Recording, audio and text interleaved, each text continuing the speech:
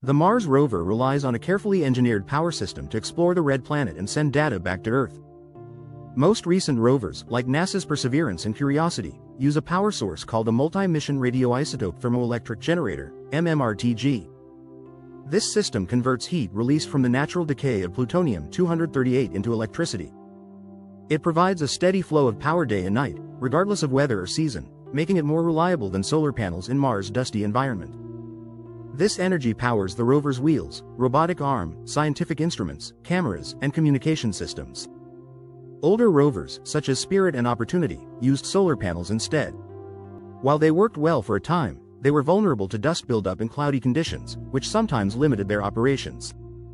Perseverance's MMRTG, on the other hand, allows it to operate through dust storms and freezing Martian nights without interruption. To communicate with Earth, the rover uses a high-gain antenna and relays signals through Mars orbiters, which act like data couriers.